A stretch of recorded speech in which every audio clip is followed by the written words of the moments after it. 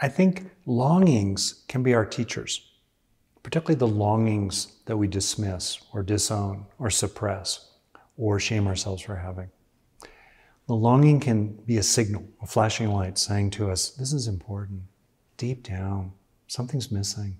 Deep down, it would be so beautiful to have.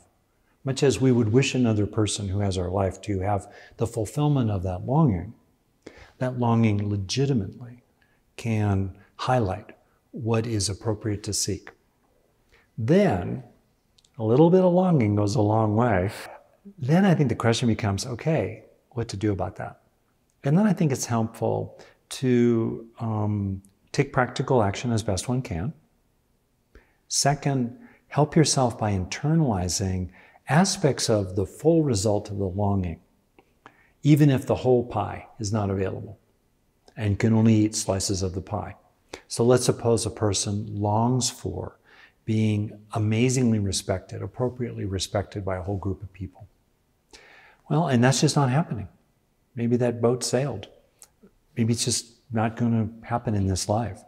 And yet that feeling of being really seen and prized may be available not from a whole group of people, but from a friend or a family member or a spiritual teacher. So right there's an opportunity to take in that slice of the pie.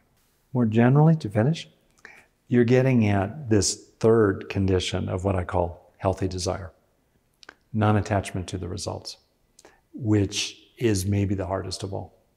And that's a larger topic. I kind of summarize it as aspiration without attachment, in which we pursue our aims, healthy aims pursued through healthy means. We pursue them, and we can pursue them with a whole heart and willing to look foolish and to fail and to flop even in skillful ways, setting ourselves up to win, setting ourselves up to succeed as much as possible, while knowing we may not get it.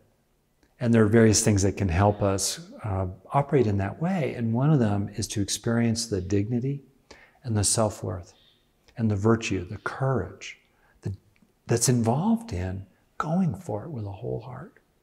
That tends to buffer us and protect us and insulate us from flopping, if that's what ultimately happens. Mm-hmm.